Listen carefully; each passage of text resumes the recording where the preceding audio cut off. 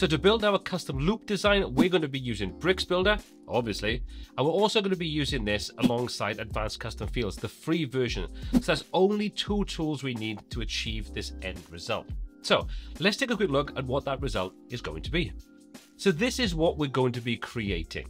We're going to create this hero section at the top, and then underneath we've got these individual card designs as part of our customized loop.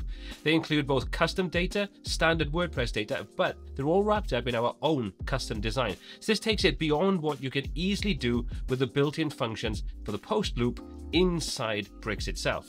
So now we've seen what we're going to create, let's take a look at how we go about creating it. So jumping into the WordPress dashboard, what we need to do is go into the Bricks option, and inside there we're going to choose Templates. Now Templates is where we can go ahead and set up the key template pages we want to use throughout our site. We can then apply conditions to them for as and when they need to be used. In this example, we're going to create our custom archive layout. But let's go ahead and say we want to add a new template. We're going to give this a name. We'll go to this recipe archive, and we can do is we can come to the template type, and we'll say we're going to set this to be an archive. Once we've done that, we're going to click on publish, and we're simply going to edit this with Bricks to take us into the Bricks editor. So once loaded in, you can see we now have our basic layout. You might notice that we've also got a dark background for our page element. So let me quickly show you what I've done here. So if we come into the settings option and into our theme styles, you can see I've got a global style setup inside here.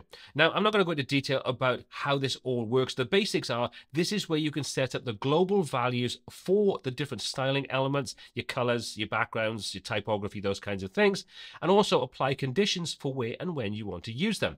So let me just quickly show you what I've done. In the conditions, I've set this to be used on the entire website. And the general, which is the only other thing I've set up and changed right now, if we come in, I've set a site background and I've set the color inside there. If you want to follow along, this is 1F, 1F, 1F. So you can follow along with exactly what I'm doing. Other than that, nothing else has been changed. We applied it. This gives us now our darker background. Okay, so the first thing we're going to need to do is create our hero section. I'm going to fly through this relatively quickly because this is not an important aspect. So what we're going to do is we're going to come back out, add our elements in. We're simply going to come down and choose to insert a section.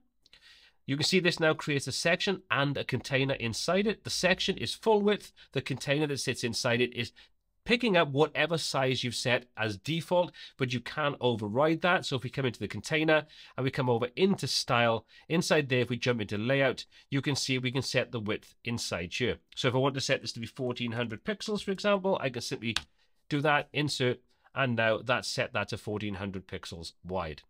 Okay, with that being done, let's go back and select our section. We're going to set our height on here. We're going to set this to be 600 pixels, but you can use things like viewport height, pixel values, ems, rems, percentages, all the different things you want to use are available to you. Next up, with the section still selected, let's go ahead, close the layout down, come into our background, choose to select an image, and we'll grab this one of a very tasty looking pizza and insert that into our design. We'll just set this to be the size that I want to work with, and we'll just quickly set the position to be center. I don't want any repeat, and cover for the way this is actually going to look. So we've now set our background. Let's go ahead now into our gradient overlay. Let's change this from background and set this to be overlay. And then we're going to choose our color that we want to work with. So we're going to select our color from there. And then you'll see we'll just adjust the opacity or the transparency setting until we get this to around about 50%, so we can see the background enough, but it'll still give a separation with our text. Now, speaking of our text, let's go ahead and insert that. So we'll come back to our elements. We'll go and we'll grab the standard heading, drop that into the container, and you can see that now sits inside our container. Let's go and change the wording and the color. So let's just highlight all of this. First of all, we'll select it all. We'll make sure in style, and we'll come into our typography and change this to be white. We'll also change the size of this, and we'll say we're going to set this to 10 rem or 160 pixels. So 10 times 16 pixels, which is the base value of our font size. Okay, with that being said, we'll change the text inside there. So there we go, homemade and delicious, and it certainly looks that. So next thing we're going to do is we need to make sure this sits in the center of that section, both horizontally and vertically. To do that, we select our section first of all. With that selected, we're going to come down and we're going to say we want this to be aligned to the center. So So we'll select that. And you may think we can use the align center here to align our text, but that won't actually work. So we can ignore that. We'll choose our container, and this is where our actual text content sits inside. So we'll set that inside here for our position. So we can come in, choose center for our line cross axis, and we've now got that centered horizontally and vertically, all set up and working. Next, let's go ahead and just do a little bit of good housekeeping. Currently this says section at the top, which means nothing to anybody. So let's just change that and we'll call that hero section. Hit return, and we've now committed that name. So that now makes a lot more sense. We can close that down, and there's our hero section at the top, all set up, ready for us. Let's take a quick look at the additional fields that I've set up using advanced custom fields. Now this is a very, very simple setup. Nothing complex. It's just there to demonstrate so you could make this as advanced as you needed it to be. So let's go ahead and open up the custom fields, open up my field group. And inside there, I've got a single field group that contains just a couple of fields. We'll open that up. And I've got a cooking time and I've got servings. Now both of these are simple numeric fields with just a simple label attached to them, some validation where applicable, presentation has been set up the way that I want, and there's no conditional logic being used on here at all. And finally, if we come into the settings section, the location rule basically has it set up that they're connected to the standard WordPress post type. However, if I was using a custom post type or anything else like that, I could associate it with that and follow pretty much the same procedure as you're going to see in this video. And that's really all there is to the ACF fields. That's pretty much it. Okay, so let me just quickly show you the content you can put in, the ACF fields that have been added in, and just to give you a head start on having some content to work with. So let me just show you how this works. Let's go ahead and add a title in. You can see once we add the title in, we've got the options then for our category. So we're going to put this as meat. We can go and set a featured image. We'll choose this image of a steak. We'll say set featured image. We'll drop in some basic text. There's our description. We then have the recipe fields underneath, which are those custom ACF fields. So the cooking time in minutes, so we're simply going to go and drop in and say this is, I don't know, say let's just say 15 minutes, and servings we'll put down as 2. Come back over to our post block, and what we're going to do is we're going to go ahead and just add in a little excerpt of information, which we're going to use on the front page in our listing. So let's just copy a little bit of text, drop that inside there, and click on publish. So we've now added in our first post. I'm going to repeat that a couple of times to add some more content in so we can start using that in our design as we start to build things out.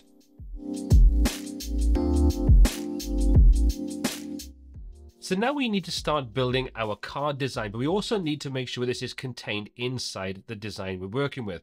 And what we're going to do is we're going to add a container that's going to contain our content. So let's come back over into our design elements. And from there, we can choose our layout options. And you can see we currently have 4 sections, containers, blocks, and divs. Now, they fundamentally do pretty much the same things, but they have slightly different reasons why you'd want to use them. And this is more from a semantic kind of layout. So I'm not going to go into too much detail about this. I've already covered these in an own dedicated video. Link in the description if you want to check that out. So what we're going to do is we're going to add a container in. So we're going to grab this container, drag it over, and drop that underneath, and making sure that doesn't sit inside our hero section. So there we go. We now have our container, which is going to contain our actual content, which are our cards.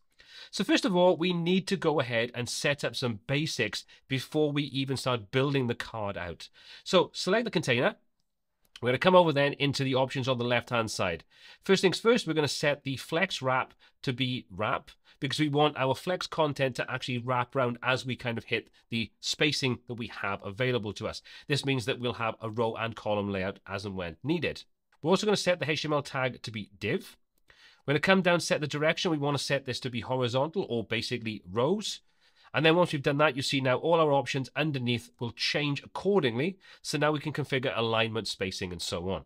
So for this example, we're going to make sure that we've got space between selected for our main axis. And this is going to give us space between the various different card designs that we have inside the layout.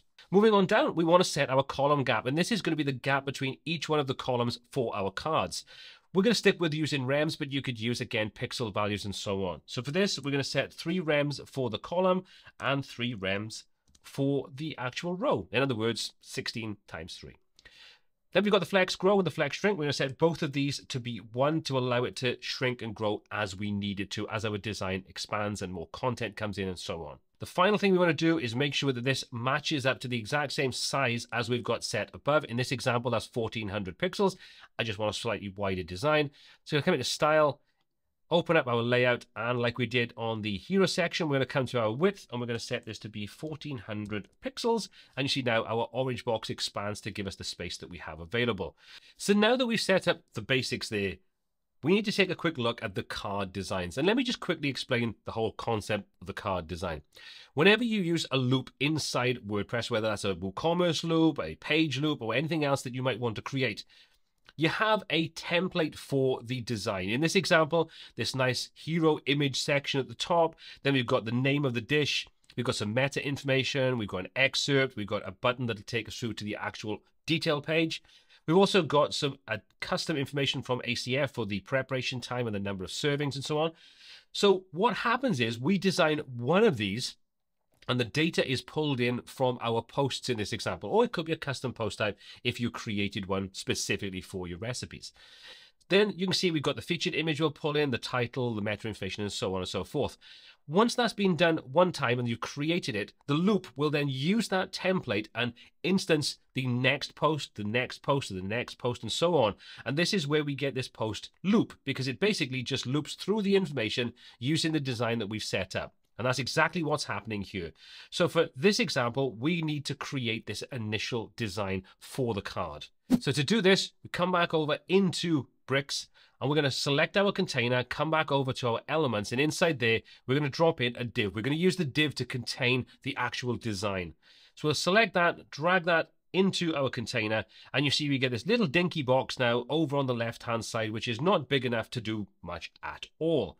We can adjust that with some basic layouts when we create the loop. So let's just quickly drop in the information we need, and then we'll start to worry about customizing and make it look pretty and get everything up and running. What we're going to do is we're going to select this, and we're going to go ahead, come into our elements. What we're going to do is we're going to come down and we're going to go and grab an image. We'll drop that inside what's going to become our container, and you can see we have no image selected. And how do we actually tell it what image we want to use? Well, let's select this, go to our content, click on our little select dynamic data, choose featured image, and then you can set up any parameters you want. But you'll also notice that nothing is actually showing. So what's going wrong? What's happened? Well, first of all, let's quickly save this. What we need to do is tell Bricks what data we want to use, whether it's the live data or just something to fill things out as we design. So let's come into our Calc for our settings one more time. Let's come to our template settings, and you can see we've got conditions and we've got populate content. So now we can choose what content we want to use just for the preview of this. Don't worry about this being used on the live front end of the site, doesn't matter. So what we're going to do is we're going to choose the option to select from here, and you may think you'd use the archive posts or one of those because we're building an archive page. We don't want to do that. We just want some sample data. To do that, we're going to come down and say single post page. We're going to select the option then inside there. So I know I've got a burger inside here, so I'm going to search for burger, and there we go. There's our smashed cheese and bacon burger. Hit apply preview. That will save. That will then refresh the page inside Bricks, and then that will show us the sample data. And there we go. There's our sample data. There's our burger. Looking very, very tasty. Okay, so there's the first part. We've now dropped in an image. Let's go ahead and add in some more information. So let's come back to our elements. And what we're going to do is we're going to grab the post title. So we'll just drag that over underneath our image. If we scroll up, you can see there's our smashed cheeseburger. Let's just close this little warning down. Once we've done that, we're going to go ahead and just keep adding the different elements in. So let's go ahead and add in some metadata. Let's drag that underneath our post title. Select it. And now we can add, edit, or remove anything we do or don't want. So for example, I don't want comments in this case, so I'm going to delete those from there. And even though you can't see this too well, we basically have the author and we have the post date. So let's change the author name. Let's delete that from there. Let's click on the little lightning bolt and let's scroll through until we find the option for categories. We'll click on categories, and this will then show any of the categories that are associated with this particular listing item. You can see we're going to adjust things then using the direction. We can set gaps and all those kinds of things. We'll leave that as it is for now. We may want to come back later and tweak some of those. So now we've got a metadata in there. Let's go ahead and add the next item in, which in this example is going to be the excerpt. So we'll drag that underneath, drop that there. If you want to customize this, again, you can see we can customize the length, the style, all those kinds of things. So let's keep on going now until we get the final parts in place. I'm going to add a rich text underneath the excerpt, and I'll show you why in a moment. And finally, we're going to grab a button and drop that underneath there as well, making sure everything is lined up the way we want. Okay, so there's the basics. It looks absolutely terrible, but we've all the items that we need inside the div, which is the container for our card. So let's go and rename that. We'll just change this to card design. And now we can customize the look and feel of this to make sure it's in keeping with exactly what we want. I'm not going to worry about the scale or anything else to do with that right now. So first of all, let's go ahead and adjust a few things. Let's grab our card design. Let's come into the options for style. Inside there, we're going to come to background. We're going to set our background color. So we're going to choose our dark option, and we're just going to simply go ahead and lighten that up a little bit. Now, ideally, you would be using custom colors, which I would recommend doing. But like I say, this is more than what I want to cover in this particular video. Okay, so we've got that set up. We can now go ahead and do things like round the corner. So come into our borders, we'll come and choose a border from here. We'll say we want to put a radius. We'll link these together. We'll set this to be, let's try 8 pixels on a little bit of rounded edge. So that rounds the top corners. Now, if you've got an image that sits inside your design and this is going to be flush to the edges, you want to round the corners off, you need to make sure you also round the corners of the image. So let's go to the border again with the image selected. We'll select those options and we'll just set this to be 8 top, 8 right, ignoring the bottom. And now you can see that gives us those curved edges. While we're here, let's go and select our container that's going to contain our loop. Let's give ourselves a bit of breathing space by coming into our layout. Come to our margins, top and bottom, and we'll just add in some like 70 pixels of margin, top and bottom, just to separate that from our hero section to see what we're doing. Okay, let's carry on. Let's select our post title. Come back to our content. We'll set this to be something like H3 because this isn't that important in the grander design. And let's come over then and we'll come into our styles. We'll choose our typography. We'll set our color. We'll set that to be in this example, let's go for the white, or almost white. Actually, let's just go for white. That's fine. We can change our font size. We'll set this to be something like 3 rem. And if we want to, we can change the sort of styling of this. I tend to like the capitalize. It'll capitalize each sort of individual word. Font family. For this example, let's just set Poppins. But like I say, you would set this up globally. And we'll set the value inside there for the weight to something like 300. Let's actually set this to 2.5 rem. That's probably going to be a bit big. Actually, let's leave it at 2 rems. In your layout then, you're going to come in and add ourselves a bit of spacing to get this away from the edges. So we'll come to the left and right, and we'll just set this to be something like 30 pixels. And for this example, we'll also set 30 pixels at the top, just to separate it from there. And we can just carry on now doing exactly the same thing. So I'm not going to bore you by watching me do basically the same thing over and over again. I'm going to quickly run through it, and then we'll come back and move on.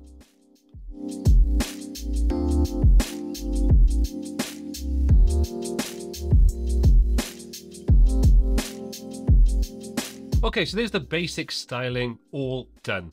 What I want to show you now is if we open up the rich text section, you can see I just literally have some placeholder text inside here. Let's come back to our content, and you see this is just a normal text area. But you'll also notice that we can add in dynamic data. And this is one of the things I really love about how easy it is to do this kind of thing using Bricks Builder. So for example, we want to drop in some information now from our ACF fields. So let's just type in preparation time and a colon. Come to our little dynamic link icon or dynamic icon. Choose ACF from the abundance of different options we can choose from. And just choose cooking time. And then we'll just put in a couple of dashes and we'll just say serving. And we'll do the same again. So we'll click, come down to our ACF fields, choose servings, and you can see that now puts in the placeholder for the ACF fields. And you can, if you want to, type these in yourself. You don't have to use that drop down, but you can see how easy it is to add that information in. And you see now if we take a look underneath, we've now got that set up and displaying the placeholder information. Let's hit save on our page and let's preview this to see what's going on. So you can see there's our preparation time, 30, servings 4. So we can come back in and we can just edit this if we want to. So we'll just say mins after this so people know we're talking about minutes and not hours. And there we go. We've basically set that up. So we've done the basics. We've put all the things into place. It would need a little bit of tweaking to make sure everything looks exactly the way I want, but you kind of get the feel for what I'm doing. Let's go ahead and select our card design. And this is what we're going to go ahead and loop. So by selecting that, if we take a look on the left-hand side, we've got Use Query Loop under the Content section. If we enable this, you can see that now will switch it on. And if we take a look, this now starts to populate it with the actual live data. Obviously, things don't look quite right at the moment. So let's come back into our query, first of all, and let's just set this up to be exactly what we want. Type is going to be posts. Post type is going to be post again. You can choose the order by, so we'll just say publish date, and you can set the number of posts per page. So this example, we'll set this to be 6. And if you wanted to use multiple loops, you could easily offset the value. And basically, that just says if you set offset by 1, it would ignore the first post in the loop and start from the second and move on. And as you can see, there's an abundance of other options, including things like ignoring sticky posts or child of, and tons of dynamic data and so on. We're going to leave that, though, as it is. We've got the basics of what we want. So we can see we've got pretty much everything in place, but currently the design just doesn't look quite right. So the final thing we need to do to get this to work is customize this layout. So let's just save this one more time. What we're going to do is we're going to come into our card design, switch into our content one more time, and you can see currently the flex basis is set to auto. We need to rectify that. First things first, let's set our flex grow to be 1 and our flex shrink to be 1. And we're going to just open up the flex basis. Now we're going to be using the calc function. I'm not going to go into too much detail with this. I will link to some resources down below so you can check it out. But I'll quickly show you roughly what's going on and how you may want to tweak it to adjust things afterwards. So these are the 3 calculations we're going to use. We're using the calc function to say that we want to split things into 33.33% on the desktop. In other words, 3 columns. The second one is calc 50%, which is breaking this down into splitting it into 2 columns for the tablet view. And then, like I say, finally, we've got the 100% for a single column on mobile. So let's go ahead and grab this calculation from here. We'll come back into bricks and we'll come to our flex basis and we're going to paste that inside there. And boom, once you see that, now that positions it exactly the way that we want. So now we've got that set up. Let's switch over now to tablet view. And as you see, what's happening is it's still using that same calculation, so it's still giving us 3 columns, which doesn't necessarily look the way that we want. So to deal with that, we're going to use our second calc calculation. So you can see this is using that 50% calculation. It's using the 3 rems for the spacing, and also you'll notice this now divides by 2. In other words, 2 columns, whereas the first one divides it by 3 columns. So hopefully you can kind of see where this is roughly coming from. So again, let's change our container. So what we need to do is make sure we've got our flex grow again. We'll set those back to 1 and we'll drop in our calculation. And so now you see we've got our nice 2-column layout. You'll also notice though we're sitting probably a little too flush to the left and right hand side of our design. So let's select our container, jump over into style and simply come and add a little bit of padding. So let's just say 1 rem left and right. Gives us a bit of breathing space either side. And then finally come back to our card design, switch into mobile view. You can see we're still working with 1 sort of 2-column layout. Let's come back into our content and we'll change this now from the calc and we just put 100% in, and that now gives us our nice single column layout. So let's just go ahead now and check our responsive modes. Everything's working. We've got our mobile all set up and looking great. Switch back over to our tablet. Again, looking great. We've got everything in 2 columns, and switch back over to our desktop and our 3-column layout is all in place. Again, I'm going to come into the container on here. And I'm just going to go ahead and add a little bit of padding on the left and right just to give it a bit of breathing space and not sit flush against the edges. But you can see that's how we go about creating these sort of multi-column layouts, giving us all the flexibility we need to be able to create any kind of design that we want for our cards. In this section, I'm going to show you an alternative, arguably probably simpler way of setting up our grid. So let's go ahead and take off all the things we've done in the previous step to do with the calculations and so on, and let me show you a second way of achieving a similar result. Okay, so first of all, let's select our container and remove anything that we don't need. So I'm going to switch everything off so you can kind of see what I'm doing. So we're going to just remove all these alignments and the column gaps and everything else to go with it. just to clear things up. We'll jump over to our style. We'll make sure inside there, we'll just remove any padding or margins as well. We'll leave the width because this is the overall container width, which is perfectly fine. Everything else is pretty much cleared from there. And the second thing we'll do is come into our card design. We'll just collapse that for now, just to keep things nice and clean and simple. Select that, again, come to our content. We'll leave the query loop and everything. We're going to remove the flex grow and the flex basis. Hop over to styles, background and border, we leave all that. So we're basically now starting off with what we had before we applied that calc.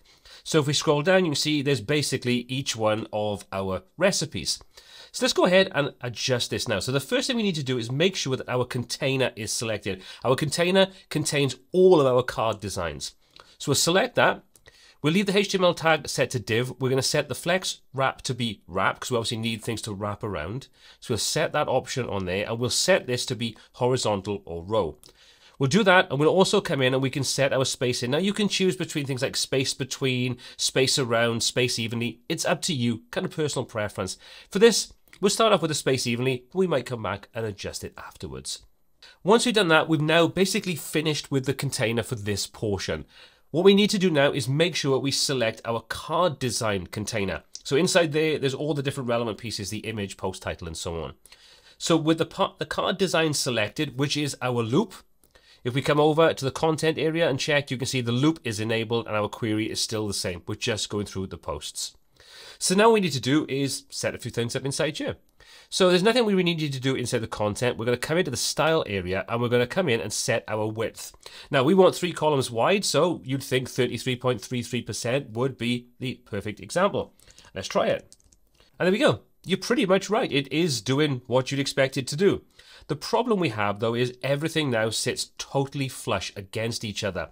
And there's a bit of a problem with that. If we start adding spacing and padding and margins and things, it can get a little bit problematic. So the easier way of dealing with this is changing the width from 33% and try something like 32%. That just gives us a bit of breathing space. And because we've got the option set up inside our content for the container and we've got things to space evenly or space around or space between, whichever way you prefer to work, that automatically puts the gaps around it to make sure everything stacks up nice and neat side by side. Obviously, you need to make sure that the top and bottom has a bit of spacing. So to do that, we're going to come into our card design, into our styles option, and make sure we've got some spacing. And we'll just say 5 rem at the bottom, for example. And you can see that now gives us spacing at the bottom of that particular card design. So that's the basics covered for the single desktop layout. Let's go ahead, save that. Now if we switch over into tablet or portrait view, we need to make sure that even though we took off the settings for the desktop view, we need to make sure they're all cleared out for this as well, because otherwise what we try to do will just basically be overwritten. So you can see I'm in the content section. I just need to clear out the flex grow, shrink, and flex basis, and that now puts us back to what we had in the desktop version, 3 columns side by side. Obviously, if you were doing this from scratch, you won't have to clear those out. So what we need to do now is, again, making sure the card design is selected, hop over into style, and change our width of 32% to something like 49%. And boom, there you go. Actually, let's just take that down to 48% just to give us a bit more space. And as you can see, that's now giving us spacing around the area. If we come into our container, come into content, again, we can make sure that space evenly or space around, whatever we choose is going to be selected to give us the nice spacing around things. If we want to adjust the horizontal, vertical spacing, we can do those with percentages and rems and so on. And the final thing we need to do now is come into our mobile view. And as you can see, everything looks pretty good inside there, but that's because we still have that setting for the flex basis and everything for our card design. So again, let's select our card design. Let's remove that 100% from there. So we'll clear that out. And again, this is what you would be starting off with if you were starting with a clean slate. And all we need to do is with our card design selected, hop into style, set our width, and we'll say 98%. And you can see that now positions it in our design, one on top of the other. So now when we switch between the different views, so if we go back to desktop, we have our 3 columns with the space around it. If we switch into tablet portrait, you can see we have 2 columns with space around it. And if we go into mobile, we have a single column. So 2 different ways in which you can approach creating these card designs. Hopefully, you'll pick one that works the best for you. But it's a good introduction to see how Calc can actually work. And if you want to go down a more simplified route, this second method might be a better way of working. Final thing is you just need to go through and make sure that everything looks the way you want. Text styling and so on is all consistent across the board when you're working with your different responsive modes. But ultimately, this is an incredibly powerful way of being able to build out your custom loop designs using a range of both simple and intermediate advanced techniques. As always, all the applicable links are in the description below. My name is Paul C. This is WPTuts, and until next time, take care.